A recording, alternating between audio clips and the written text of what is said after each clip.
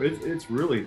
It's a special thing to realize, someone, you know that moment's coming. You're building the relationship, and there's a lot of chit chat, talking about football games and, deer season and all this kind of stuff.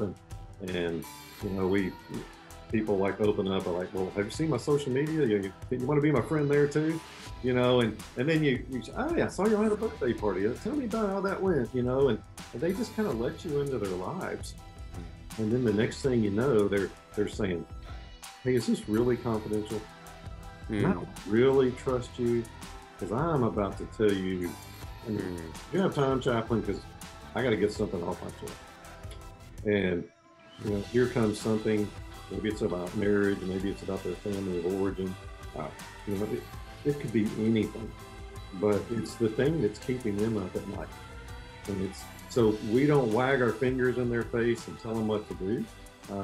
We kind of use more of a Socratic method of just asking really good open questions so that they can come to their own conclusion. Welcome to the Empowered Manhood Podcast, where men rediscover courageous masculinity. Pull up a chair as we gain strength from the stories of God working in the lives of ordinary men today. These men have discovered that in a world of superficiality and isolation, we need authentic brotherhood to gain strength for the battles we face every day. Brought to you by the ministry of CLC, which challenges men to an uncommon pursuit of Christ. Welcome to Empowered Manhood.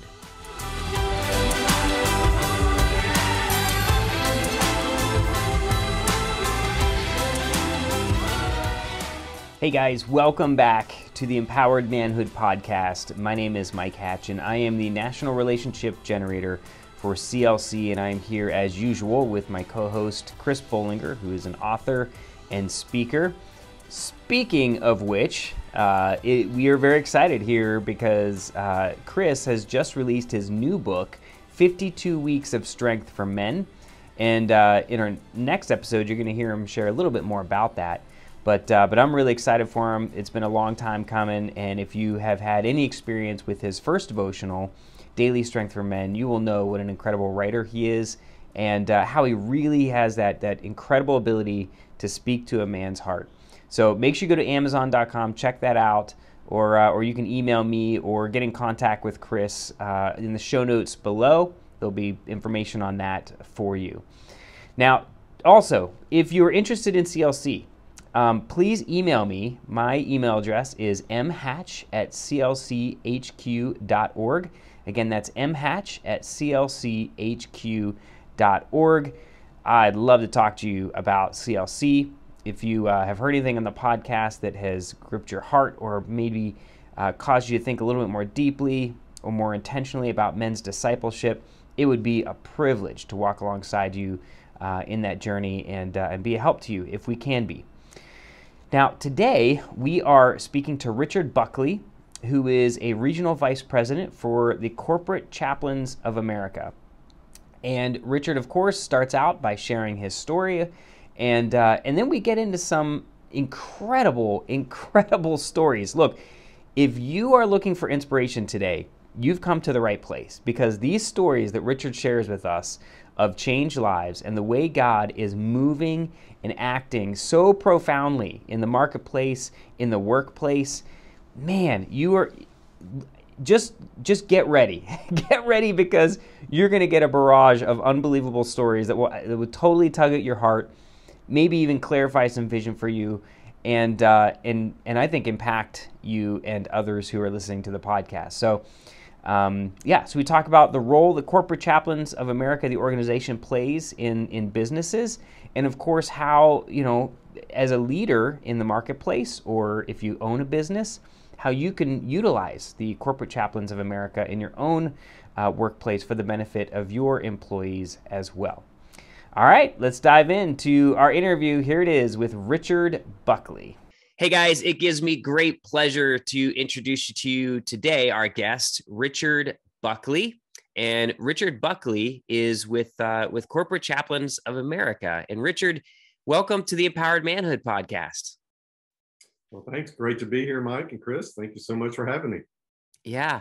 And I'm sorry, remind me, tell us real briefly, what is your role with Corporate Chaplains of America right now? I have the privilege of serving as a regional vice president. And so I have the opportunity to work with four of our regional directors from the operations side. Most of what I do is looking at growth in our different mission fields. So traveling through much of the Southeast and the Midwest, talking to business owners and some of our strategic partners about growing mission fields. Fantastic. That's great. And before we, just to give some people, guys who are listening, some context, we will obviously get into your fence post story, but can you give just a brief few sentences description of what Corporate Chaplains of America is? Sure, love to. So we've been around for 26 years. Our founder, Dr. Mark Kress, was a serial entrepreneur, and he came to the point in his career where, as he had more and more employees, he realized, I can either run the business well or I can care for these employees. I can't do both at the same time. So that led him to sell the business and go to seminary. And while he was at seminary, it's where God gave him this model for the way we do corporate chaplains.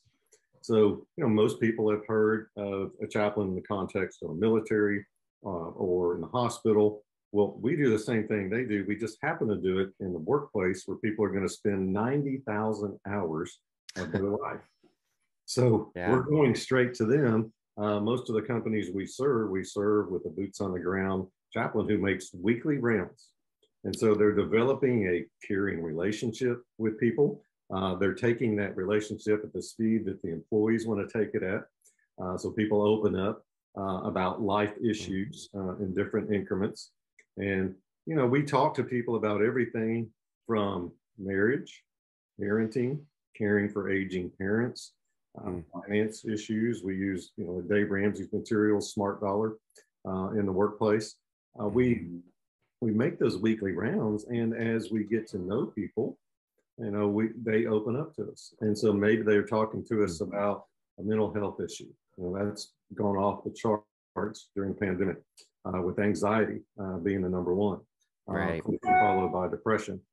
And so we talk a lot about that a lot. We talk about addictions in people's lives.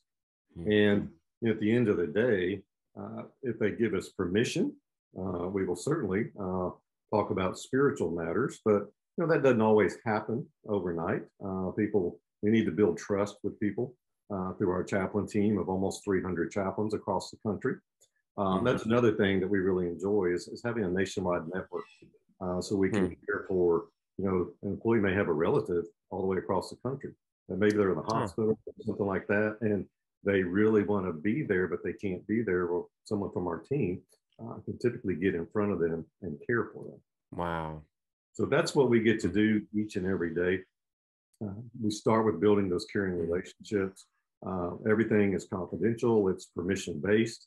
And so we're not ever doing anything that employee hasn't asked us to do. Right. But our engagement rate is extremely high. And so we love being that employee benefit. We love being that extension of the owner's caring heart in the workplace. I love that. Wow. What a resource to businesses and business owners. That's incredible. So now thank you for that. Now let's go ahead and back up a little bit further, view, more about you specifically.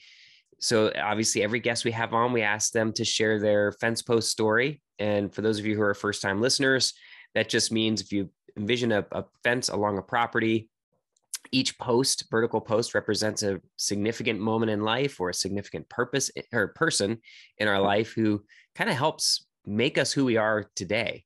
And so, Richard, we'd love to hear about a little bit about your story and how God brought you to be where you are now. Sure. I'd love to share that. It's an interesting journey, like everyone's is. And I grew up in Houston, Texas. And I remember, when I was 17 and my mom was sitting down talking with me one day, and she goes, "All right, Richard, what do you want to study? You want to go to college? We have the funds to be able to send you, but what do you really want to study?" And I remember saying, "Mom, that's easy. I'm going to run my own business someday, and that's what I'm going to do." And she said, "Well, why that? Of all the different things." And I said, because I don't like people telling me what to do. That's great. Decision. Yes. And I look back on that is kind of a fence post. That's a starting place, because that's really who I was. I was very driven, but I wanted to do everything my way. And that first year of college, it was kind of an eye opener for me. Like, oh, okay, this is kind of easing into the adult world here. And I had a summer job after that first year as a garbage man. Wow. And I was living in Oklahoma at the time. It was over 30 days of 100+ temperature. Oh, man. Thinking, I don't want to do this in the long term. This is hard work. Yeah. And I'm done every day when I'm done. I don't like it. So college is looking really, really good. So I go back to college and studying, and I've got good grades. I'm enjoying it. I got a lot of friends, but there was just something was missing, and I could not put my finger on it. And I remember sitting in my dorm room one day, and I'm thinking, I don't get this. I got a party every night if I want it. I got friends. I got all these things going on. I got a bright future. The GPA was decent. And I just kind of sat there contemplating, and it was after finals was over. And actually the sun set, I found myself sitting in a dark room, just contemplating. And that was not me. But I knew something was going on inside me. I just couldn't put my finger on it. And my dad called about that time. Back, no caller ID. The phone just rings, and I don't know who it is. Pick it up, and he goes, "Hey, I got you a job at the oil field plant where I work. You're going to work with a janitor, and the pay is really good." I think, I don't know, back in early 80s, it was like almost $7 an hour, which that is pretty good. Yeah. I was like, I'm there. Well, I meet the janitor, and the first thing he ever says to me is, "I've been praying for you." And I looked first thing out of his mouth.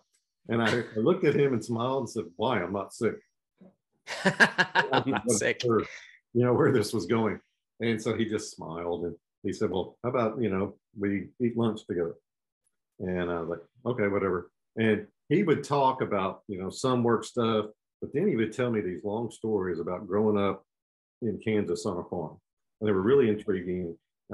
And I was driving tractors at this plant, mowing grass outside. So he was teaching me about tractors. And it was just really interesting. Then he would always ask me permission. He'd go, "Hey," he was also an ordained minister, and he would pull out a Bible from his desk. He goes, "Do you mind if I share something? Like, this book has really changed my life." And I'm like, "Okay." To me, I was like, "I don't care. I'm sitting in air conditioning. You keep talking. You're my boss. I'm on the clock. So let's." And so he keeps having this conversation with me. And one day I realized he's getting a little too close to home. Like, I feel uncomfortable. I didn't have the word community in my vocabulary. I was like, this feels weird. And so for 2 weeks he did that. And so actually he would never call himself a chaplain, but really he was doing a lot of the things that we teach our team to do. He was building a relationship with me. He was asking really good, open-ended questions to draw out of me what was going on in my heart. So by then I'm 18 years old. I really don't know. I don't understand myself. I don't understand life. It's a crucial time in life. And he's just speaking into me. And eventually that uneasy feeling, he said, "Hey, look, I'm going to share this story, say from the Gospel of John. Can you go home and maybe read that tonight?" Okay. So he walked me through all 4 Gospels. And so literally he would say, "Go home tonight and read Matthew, and we'll talk about it tomorrow." So I go home, I read the whole book of Matthew in one sitting. He goes, I said, "What do I do now?" So he saw that God was working in my heart. Just go home and read Mark tonight. So I'm getting my little dusty Bible, wiping it off, reading it, and it's. And real quick, Richard, I'm sorry to cut you off for just a second. So did you grow up in a home where there was church or any kind of faith of any sort? So my parents were very faithful to take me to church. Okay. But I wasn't paying attention. Okay. It was a social time for me. And so to me, I'm like, yeah, been there, done that. But this guy, was there was something about, first of all, I was intrigued, like, this guy's a janitor. Like, he should be sad, but he's a janitor. And, and he drives the ugliest, oldest VW Bug I've ever seen. Right. And like, why are you driving that? But he always smiled. He was a definition of joy. And so that's why I was intrigued. Like, this guy's an enigma to me. I'm going to figure out what makes him tick. Yeah. So as he shared all this with me, one night, I came home and I read Matthew and I read Mark, came in the next day, and then his name is Jim. I said, Jim, my Bible is defective. And he smiled at me and he goes, why? I said, there's misprints in here. Because did you know they printed it wrong, I guess, because in Matthew and Mark, they're the same stories.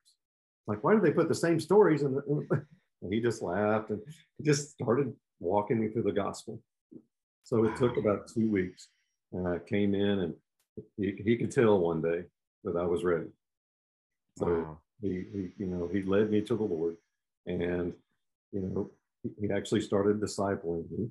And then if I fast forward, how crucial that was for the next 3 years of college, because I literally went back to my dorm and got all the guys we were having some kind of a floor meeting about somebody doing something crazy. And I just said, I want to interject something. I know I was the biggest party animal on this floor last year, and something's different with me now. Let me tell you about my journey. And I just told everybody, like, it just came out. And I was not a public speaker. Okay. I was like, it made me really nervous. But it just came out. And I'm like, what was that? Then That's amazing. All the Christians on the floor gathered around me, and they started discipling me. And so that was amazing, because I could have had a really crazy rest of 3 years. But that's when God chose to intervene and get my attention. Fast forward to, the next real fence post. My wife and I met in Carrollton, Texas, and we met in a singles group. We started dating, eventually got married. And, it was amazing, how God brought us together. We met in Paris, by the way. Wow. Paris, Texas. Oh, man, you got me. You totally got me. Get everybody with that. But we met at a singles retreat there and really hit it off. And so when we got married, she was lovingly talking to me one day, and she says, I really think we have some opportunities to grow here. And let's talk about how we can do that and be one. And it wasn't, and within the next week, our Sunday school teacher called us. And he was one of these guys, A.G. Faulkner. Like, I felt like he could read my mind. Like, he'd be up there teaching, and every time he looked at me, I was like really convicted, and like, this guy like really walks closely with Jesus, and he intimidated me. I shouldn't have been. He was a very loving man, but he called me one night right after Amy and I got married. And he said, I've been praying about a discipleship group. And if you remember Master Life in Southern Baptist literature, a really, really good tool. And it was a 52-week study. And so you do 6 months, take a little break, and do another 6 months. And so it was scripture memory. It was really learning how to read the Bible systematically, a lot of spiritual foundation elements in the study. And so I finished the course, put the book on the shelf, and I was like, all right, I have been discipled. Yeah. And, all done. Check. Yeah, all done. and then he called me back. He said, are you ready for next? I'm like, wait, there's more? He goes, oh, yeah. I want you to go to people in our church and enlist them. Tell them how much you grew and invite them, and you're going to teach them. I'm like, got the wrong guy. I did my part already. You know how nervous I get talking in front of people. He goes, I know. I want you to pray about it. And I want you to go talk to other groups and let them know that you're going to lead this class, and I'm going to be in there. I'm going to be your safety net. So, I'll teach some of it, but I really want you to grow through this. And looking back on it, he was very intentional in about walking me forward. And I really, really appreciate that. I stumbled so many times. I'm sure I mispronounced more, Bible character names and got stories confused and all this kind of stuff. But he was patient. He listened. He just kept walking me along. And so I ended up teaching lots of different discipleship classes over the years. Ended up, the church called me.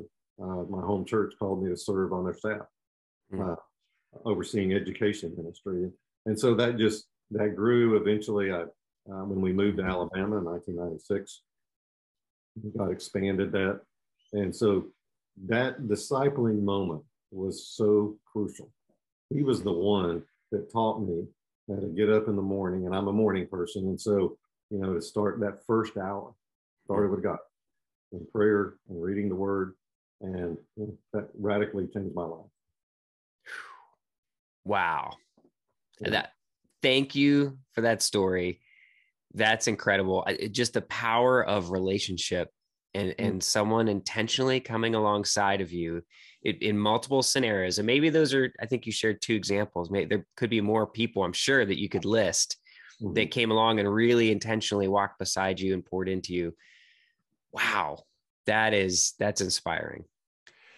Richard, before we met, which was, I guess, about a year ago, I had never encountered a chaplain in an organization that I worked in. I had never heard about an organization having a chaplain. So I think I asked you a lot of very basic questions about Corporate Chaplains of America at that time. But I'm sure there's many people in our audience who are just unfamiliar. I mean, they've seen chaplains, like you mentioned, in a military context or some other context, but they haven't seen them in the workplace. So can you talk a little bit about the types of organizations that you work with? And what I was impressed with was that this is very common. I hadn't seen it, but it's apparently very common that a lot of organizations are taking advantage of the services that you offer. It is. It really is. And so, we've been around 26 years, but, like there were companies like R.J. Reynolds Tobacco that had chaplaincy a long time ago, and several others that, have precursors. I remember when I was in seminary, driving over to Fort Worth one day and thinking and hearing a story about Interstate Batteries having a chaplain. And I remember being really, really intrigued by it. And that was over 30 years ago. And so if you fast forward, we now walk into every day over 2,000 locations across the United States, and have a team of about 300 chaplains serving companies of all shapes and sizes. And some are smaller, some are medium, some are really, really large with thousands and thousands of employees. Some are even publicly held. And so there's all types of reasons. A lot of companies will say, yeah, I am concerned about a lot of things for my employees. So sometimes they start with, can you help us with employee retention?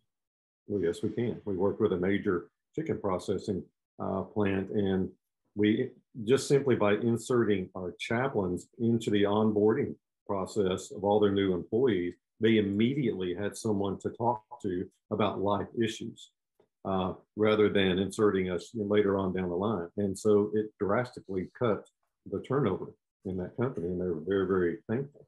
Another large company that we serve, they would look at the ROI of chaplaincy as, but you really help our employees with mental health issues that have become so much more prevalent over the years. And whether it's, depression or anxiety or suicidal ideation, we spend a lot of time training our chaplains to be experts in caring for people in those areas.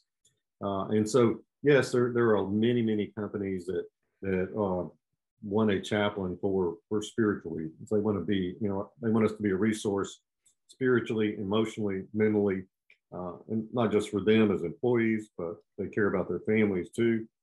And so it's not uncommon for us to have care sessions, McDonald's or Starbucks or whatever after work, with both the employee and their spouse. And, sometimes they have something going on with one of their children, and they have the children there. And so we make time for people. We make those weekly rounds to build a caring relationship.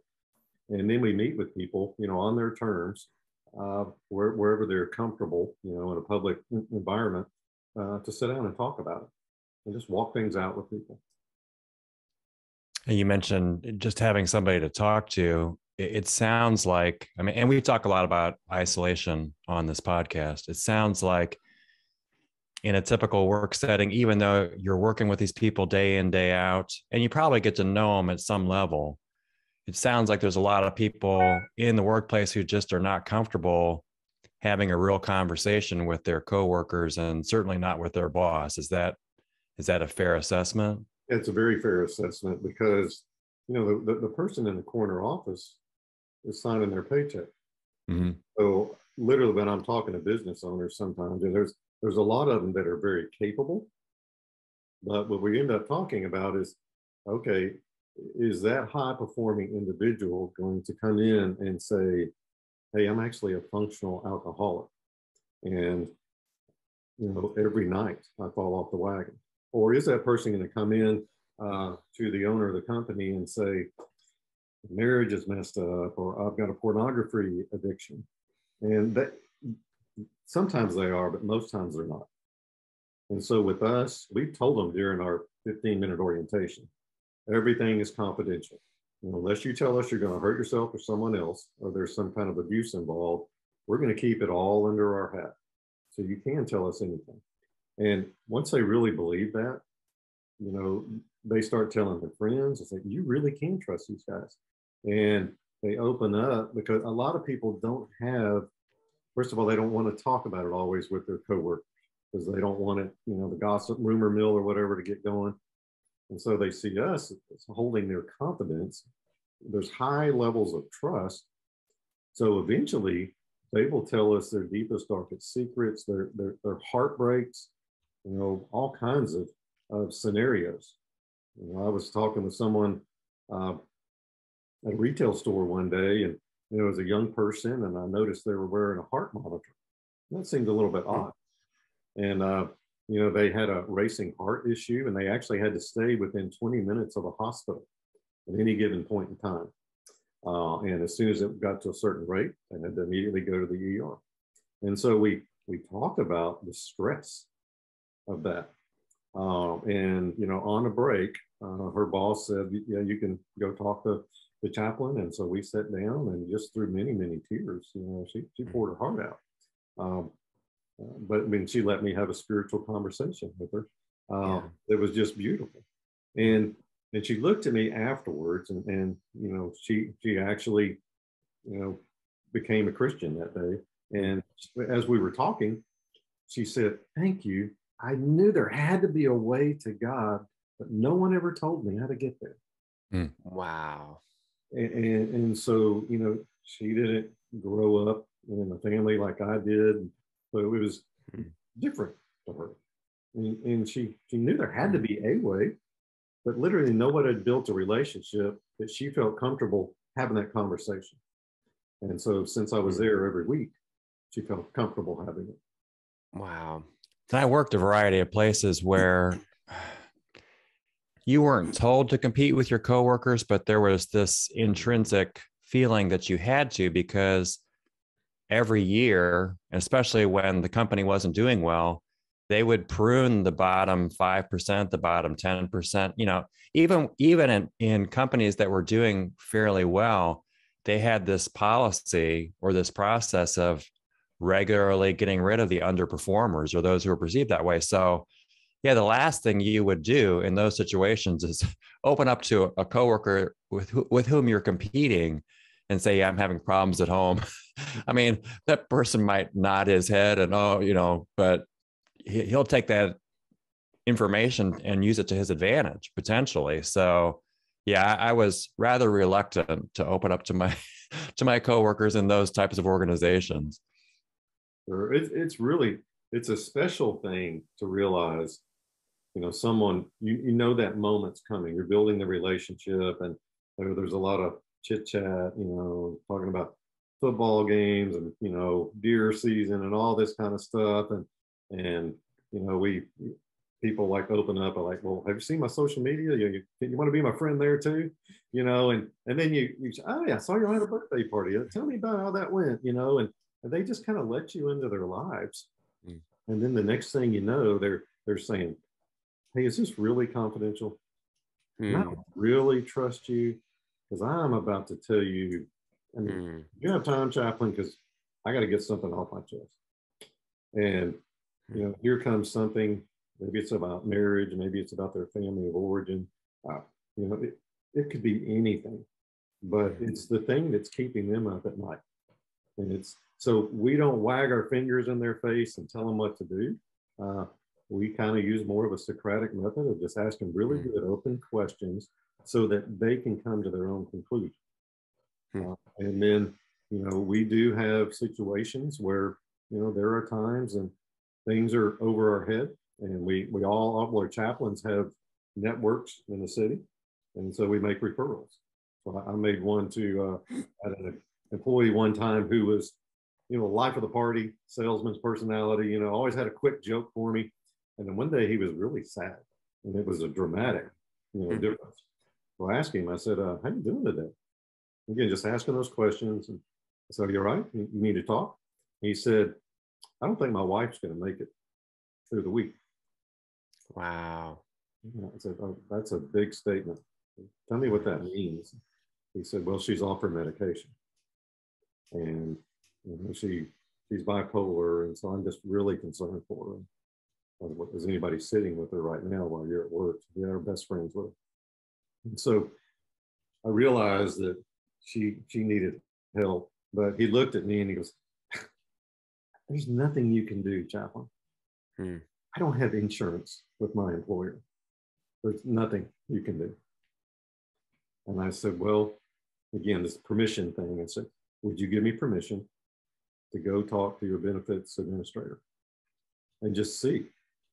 And because it's worthless. It's a waste of time. I don't have insurance. Let me go see. So I went in. I said, can I mention your name? He said, yeah. Thanks for going to bat with me. And I walked away and I talked to the administrator and I explained the situation, and she smiled. I was like, why are you smiling? She goes, because my best friend specializes in this professionally as a counselor. And she just called me and said, I just kind of feel led that if you have any employees that have this particular situation and they don't have insurance, can you please send them to me? That's crazy. Yeah. And so that guy's wife went to this counselor, and she got them the help that they needed. Wow. Now tell me, how thankful do you think that employee was? Wow. He went from, she may end up taking her own life this week. I am scared to death. I don't know what to do. I'm over my head with this stuff. And we helped him see that God saw his plight, that God saw his need, and he met that greatest need. And so beautiful conversations came out of that. Tell me if this resonates with you, because this is the picture that just came into my mind as you're sharing the story. I envision you guys as the trust bridge between the employees and the business or the owners. Because how many employees I'm sure it's happened have just kind of written off any possibility of having any dialogue or that there'd be any possibility that the business owner would care about what is going on in their life. Mm-hmm. And then someone like you comes along. It's a beautiful picture of who Christ is as our intermediary, like you are advocating on behalf of these employees to the business owners for the sake of the kingdom, Well, and it's so many when we talk to these business owners before we start serving, we'll tell us your story. How did your company grow? And how did you end up sitting here?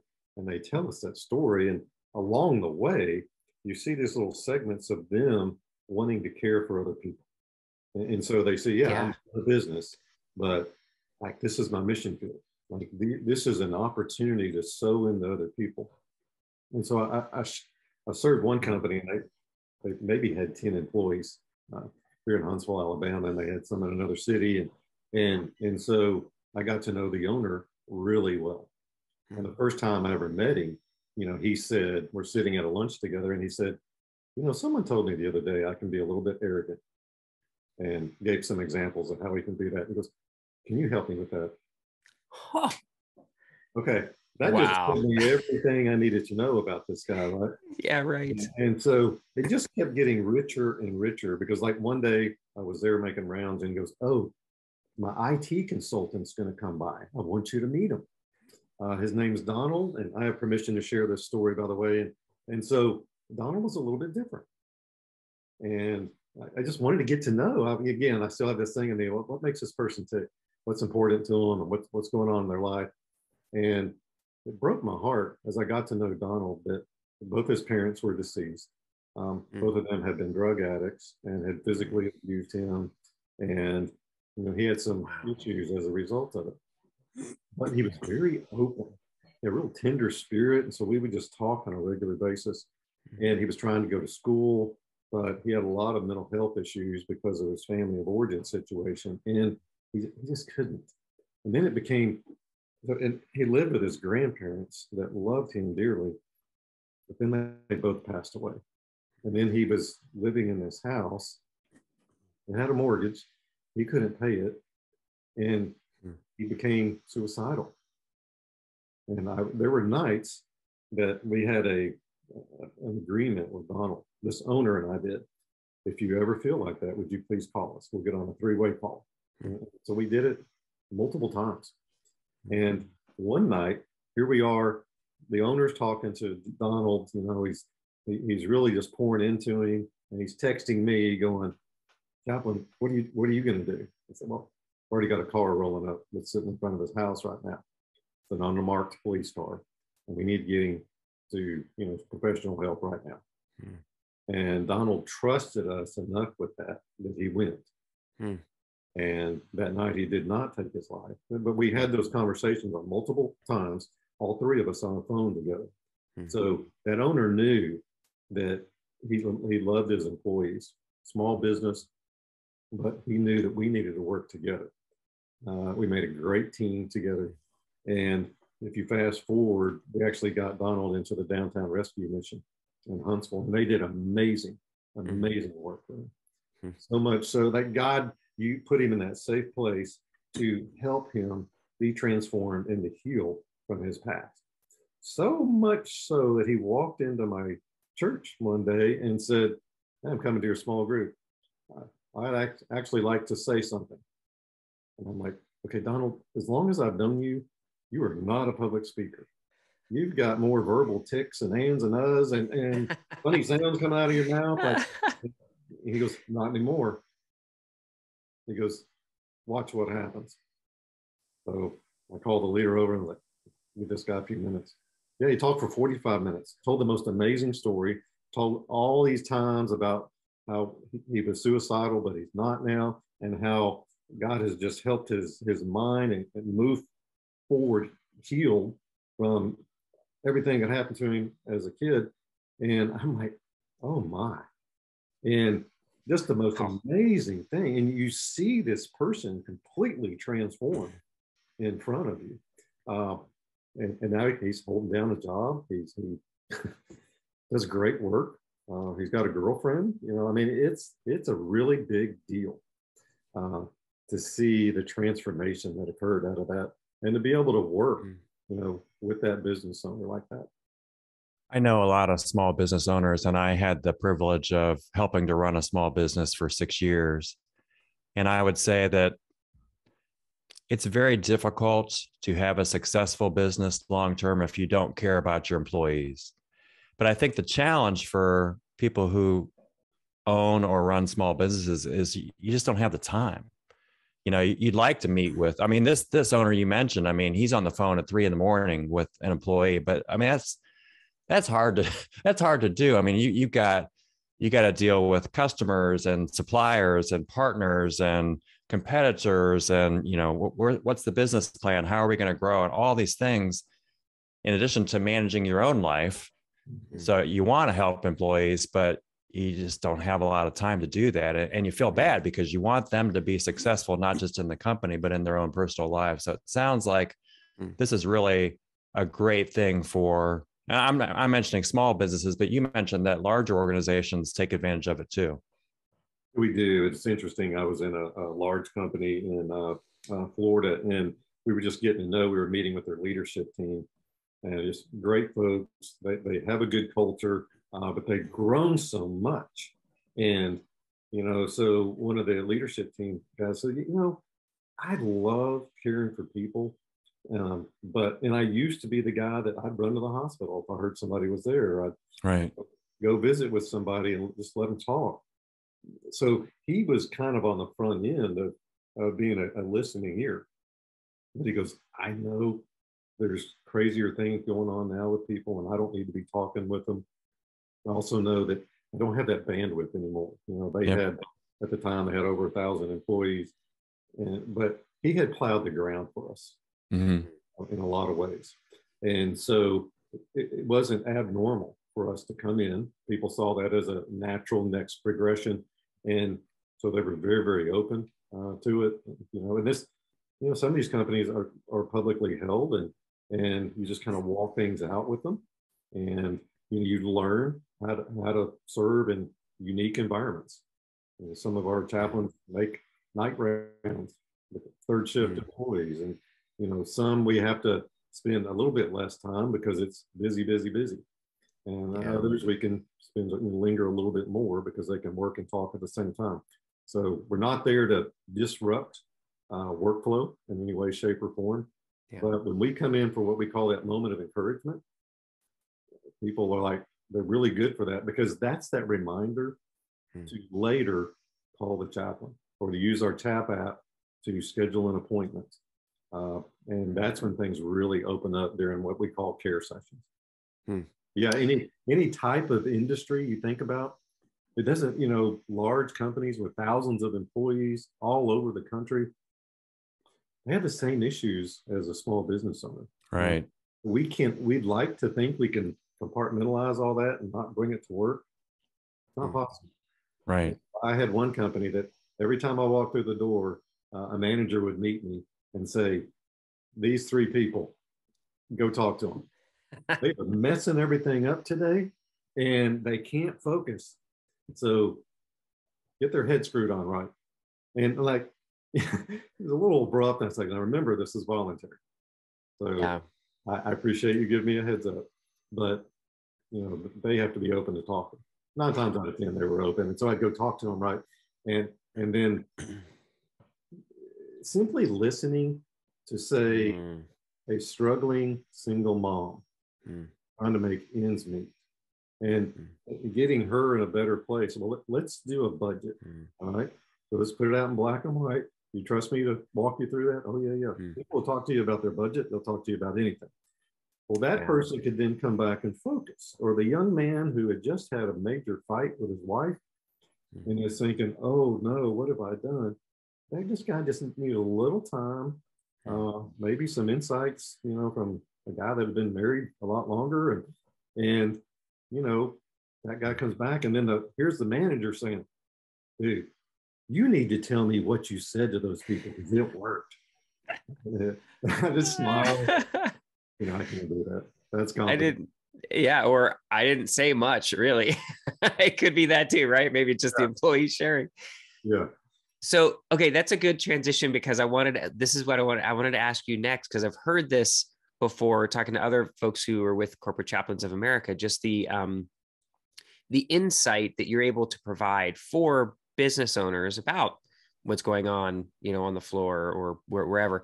And now, obviously, there are confidentiality issues, which you just mentioned that you're not going to breach. But I have heard about how chaplains will often be brought into some of the C-suite discussions, for example, or meetings, to give them an added perspective of what's going on. Can you speak to that at all? Do you see that happen? Sure, there's been companies that say, "Hey, can you come in for this segment of our staff meeting?" Yeah. And I worked for a home builder at one point that did, I think every 2 weeks, every 4 weeks, a staff meeting, have everybody come in. Well, they wanted their chaplain there to listen. Okay, so not jump in the middle of their operations, but the owner said, I want you to be there when I celebrate these new home sales professionals and the great work they do. I want you to listen as we're talking about starting a new development. Actually, I want you to go up there with us when we have a picnic up there, and I want you to pray over this land.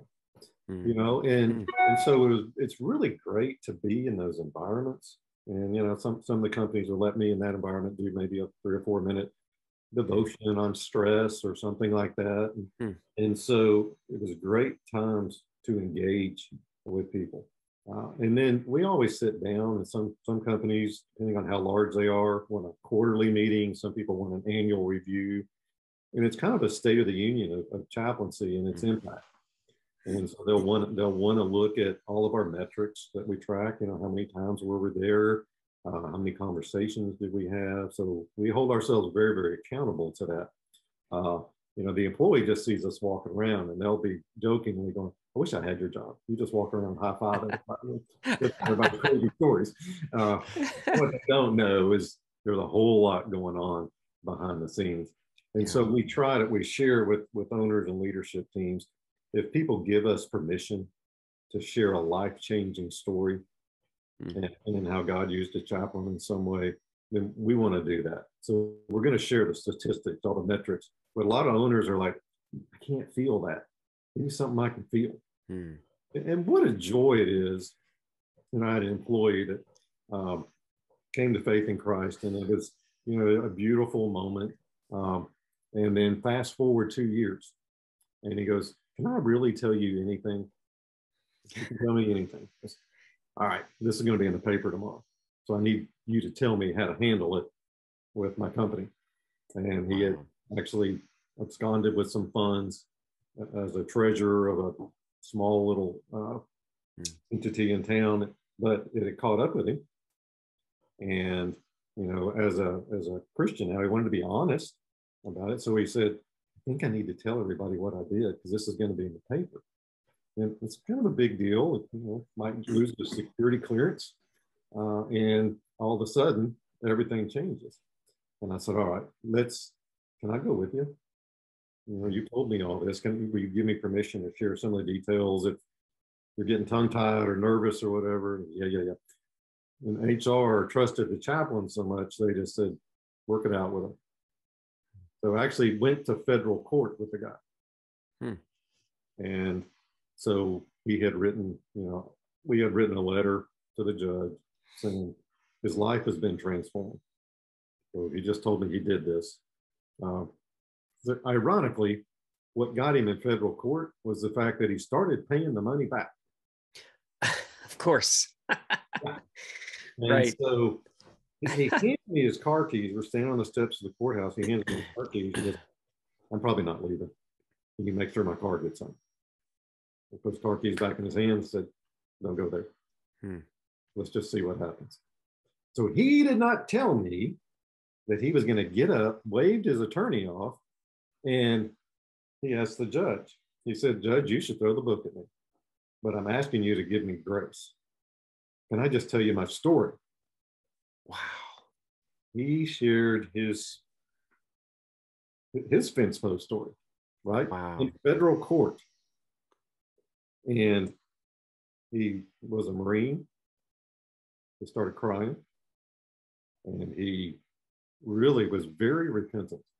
And he said, "The reason I'm standing here is when I realized I needed God in my life, everything changed. And I felt immediately convicted, thinking back to something that happened 2 years ago. I need to pay that money back. I need to make amends." And so he started doing it. And he's telling this story in federal court. And then the judge looks at the prosecuting attorney and says, "Have you ever seen such godly sorrow lead to repentance?" That told me a lot about her worldview. Right. She asked the prosecuting attorney, "Do you have any questions?"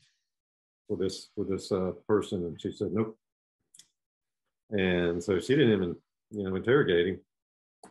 And the judge sentenced him, raised her gavel, and said, "I sentenced you to 10." And I'm like, "Oh no." And she smiled and she goes, 10 weeks of volunteer work. I suspect you'll find a place to do it. And he had already told everybody he was driving a forklift at a food and clothing place in town. And I'm like, wow, I can't believe that just happened. And so I got a front row seat to seeing a miracle there and seeing a life that was changed. But what do you think that leadership team, this was all over the news. What do you think that the impact that had on them? Yeah. That was just such a beautiful thing to see. I went to the owner of that company and said, "Thank you for trusting us." I was like, "Yeah, I couldn't jump in the middle of all that, but I'm so glad you're here." And he started telling everybody he knew in town. That's the reason why we have a bunch of chaplains running around Huntsville, Alabama, as well as many other cities, because those kind of things happen. You can't contain that. It's just such a beautiful story of transformation. Gosh, Chris, this has got to be one of the most inspiring interviews I think we've done. I'm like, my heart is so inflated right now. That is incredible, Richard. These stories are amazing. If guys aren't listening to this, if you're a business owner or you're in corporate America and you're listening to this, man, I hope you're taking note of this. And man, the value that Corporate Chaplains of America bring to the corporate world. I mean, it's incredible. It's incredible.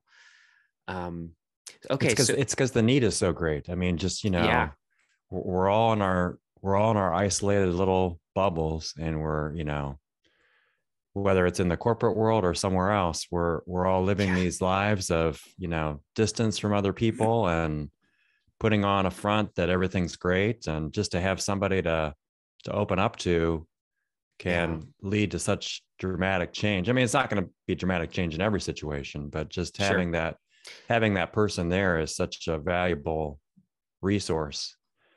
Richard, I want to ask you, I think we talked about this a little bit up front, but it may have been before the show got started. So obviously everybody's talking about the past 2 years and the effects of the pandemic and our response to the pandemic, and people working from home or working in different situations. And so can you talk a little bit about what you're seeing in terms of the need from a chaplain standpoint? And if you want to be so bold, can you predict what you think is going to happen in the next couple of years based on what you've experienced in the past 2 years? Sure. That's a really good question, Chris, because, when I flew back from Florida last night, I had to have a mask on in the airport and on the plane, and knowing, okay, eventually I'm going to drop the mask and I won't have to wear them on a plane anymore.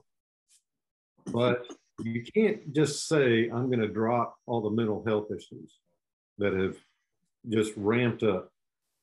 With anxiety being number one, like we track all this in our extended care session reporting, anxiety, depression, suicidal ideation. We have seen a 65% increase in anxiety and depression care sessions in the last 2 years. In the last 4 years, we've seen like a 70% increase in suicidal ideation. Wow. It's scary to think about how all the isolation, all the stress, not just with COVID, but there's so many things that people are facing these days. And so we are spending far more time dealing with mental health things. In fact, one of our largest clients asked us to come in with a tool called mental health first aid and walk all of their key leaders through it. So in their stores, and so probably 40 something stores, and all of their HR professionals, as well as each store leadership team, walked through this. And what they really wanted us to do is like point this out. This is y'all area of specialty. Help us understand some of the symptoms, right, of certain mental health issues, anxiety and depression being really paramount. So we can recognize that and then caringly ask people, hey, are you okay? Do you need someone to talk to? Would you like to talk to the chaplain about this? And again, permission-based, voluntary, really, really important. But not only are we walking into companies and leaders are asking us, can you help us with this?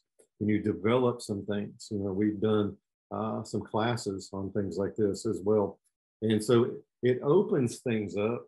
So one of the things I'm seeing is more and more companies are realizing, I really need to address this. Studies show that pre-pandemic, employees are saying, you don't need to be in my business about my mental health. Like 60% of people said that. Right. After the last couple of years, that flipped, and 62% of people are saying, I need you to help me with my mental health. And so more and more companies are reaching out to us just for that, and maybe they never thought of chaplaincy from the spiritual side of things, but they certainly see the epidemic just of so many people being depressed and anxious. Well, of course, that comes through on their day-to-day job performance and things like that, or even showing up at work. It's not uncommon for someone to call a HR person and say, job abandonment is really a big deal these days. Mm-hmm. It's nothing for someone to show up, to get trained, work a little bit, and then boom, they ghost the employer. Well, companies have actually been known to call us and say, they're not returning our calls. They might talk to you, though. We don't want to know the details. We want them to know that we care for them. We'd love to have them back. And so we can go talk to that employee and kind of talk to them about, hey, you're working for a great company. Let's think through their core values. Remember that they're really trying to live that. And, before you go to the company down the road for an extra quarter, an hour, let's think through this. Let's think of how they've walked some things out with you. And so it helps with employee retention, but really we can use that conversation as a starting point for what's really going on, because we know people that are living with a lot of stress and anxiety tend to make decisions that are different than if they were in a better place. So sitting down and really getting to the core issues with people is super important for us.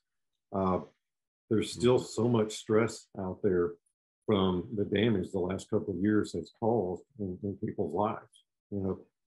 Where I live, I've got government type contractors that calling me, that have to employ a lot of engineers, and they're like, Richard, my engineers love working remotely, right? But not so much anymore. They used to, but now they are even lonely, and they need interaction. So let's work together on how to put some things together to care for these people. So it doesn't matter what industry you're in; it's really affected everyone. And the great thing about it is employees are more vocal now about some of their needs. And so I've talked to 2 Chamber of Commerce and a business advisory lunch about what we do with mental health. And you talk about employers leaning into that, and I'm listening now. How can you help my team? It's very prevalent. Man, your role, it's funny, if it was significant before the pandemic, it is all the more critical after the pandemic. So something that folks need to think about if they own a business or they run, they're in that maybe that C-suite and have some pull, and might be able to open up a dialogue with Corporate Chaplains of America to see about bringing someone in for them. How would, if somebody's listening and they're like, oh man, I'm sold, I need to reach out, who would they talk to? Where would they go to start the process, to possibly hire a corporate chaplain? Yeah, if you want to put my contact in the show notes, I'll be happy to point them. Depends on where they are in the country and who our field development rep is that we'll be talking to them. But if you want to give them my contact for starters, I'll be glad to point them in the right direction. Okay. And then if somebody, let's say someone out there is like, man, I want to be a corporate chaplain. What would their next step be? Sure. They can always go to chaplain.org and check out our website. And we've got a whole section on what it looks like to join our team. And, you know, we're pretty picky. We only hire 1 out of every 38 chaplains. Wow. And that gives us like a 92% retention rate of both chaplain and client. But it's important to us that they have 7 to 10 years of real world work experience, because if they're walking around a plant or a cubicle world or whatever, they need to know what that's like. And they need to know when they can and can't interact with people. You know, we prefer a master's of divinity. We have some wiggle room on that based on experience, but we get a lot of spiritual questions all day long. So we need to be able to comfortably field those. We hire people who love people. They just love being in front of people. If they understand crises, don't make appointments, and they're probably going to have to change their schedule a little bit every day to respond to those things. And you know, they need to be just as comfortable talking to the CEO as they are the day one brand new janitor employee. You know, because we go back and forth. We call it white collar men, women, all the time. And we try to hire people that are really good listeners and that are very empathetic, that have a high emotional intelligence, that they know, people know they care, and they know what kind of questions to ask. They don't make it about them, and they're not poking their finger in anyone's face. They're just letting that person open up at their speed. Yeah. And one thing we actually failed to mention, this is unbelievable, is that you're a CLC alumni. You've been through CLC yourself, which is no surprise now, hearing your heart and knowing your heart for discipleship and relationship, like you just explained it. That's beautiful. Well, and it's a beautiful thing that really helped the men in our small group. We did the Getting Real study, and when we shared our fence post stories, we went to a different level. Yeah. And we surprised each other. Like, I never knew that about you, because we really just taking the time to unpack it all. Like, we'd heard little snippets here and there, but now we saw the big picture, and it was a glorious thing to experience. Richard Buckley, man, we're so grateful to have you and hear your story. This has been an incredible time together with you. Let me let's pray. I just want to pray for you and Corporate Chaplains of America before we wrap up here. Heavenly Father, thank you so much for this time together. I'm blown away, God, by the way that you are moving and working in people's lives in so many ways, Lord, even going ahead of us, preparing the way. You so clearly did that in Richard's life. And you're doing that through Corporate Chaplains of America in people's lives every day, Lord, where you are providing hope and healing and relationship and connection and productivity, which also plays into that, Lord, and health of these businesses and corporations, Lord. Thank you so much for the role that Corporate Chaplains plays. Thank you, Father, for Richard, for the role he plays, for how you have prepared him for just such a time as this, for just such a role as this, God. I pray, Father, you to continue to sustain him, encourage his heart in his role, and Father, provide everything he needs to serve you well. And we pray all this in Jesus' name. Amen. Amen. Thank you, Richard. Really enjoyed it.